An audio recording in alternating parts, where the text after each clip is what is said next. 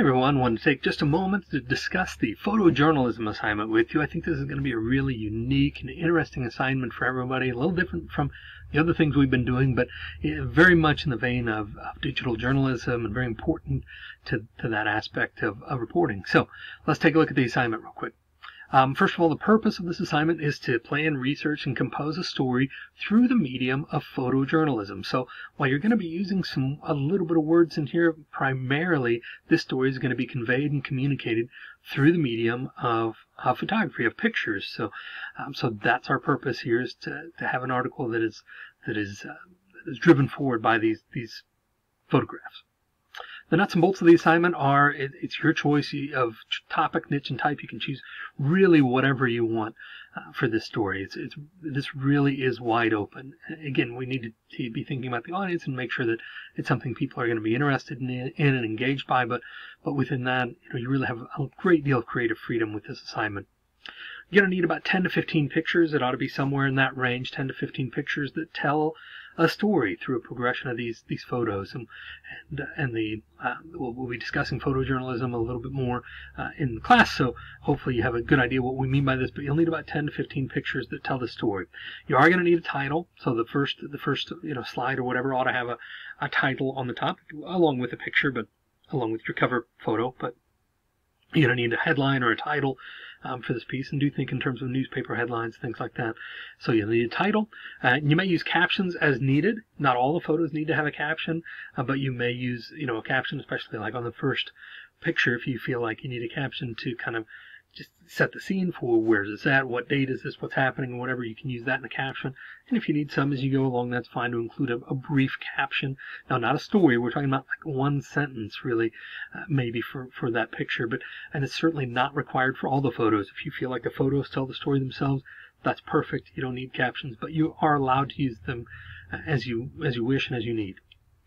You're going to prepare this either in PowerPoint or Google Slides, or one option you have in PowerPoint, if you'd rather do that, is to save it as a PDF. You can still do it in PowerPoint, and then when you save as, you can go to PDF and it'll save it as one long file instead of a slideshow if you'd prefer to do that.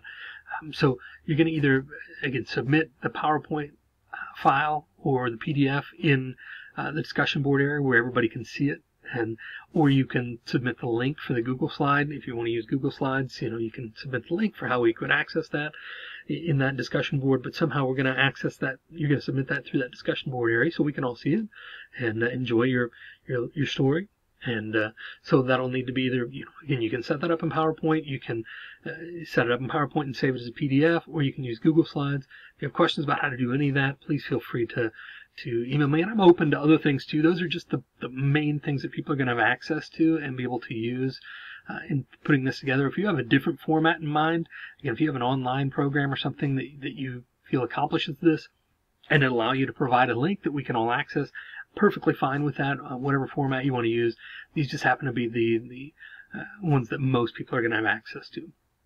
This is going to be due in Module 6, so be thinking about that as it's coming up, and that's when it's going to be due. As far as next level things to keep in mind, again, for all of these things, whether they're written, whether they're photographed, whatever, all of these stories need to keep the audience in mind.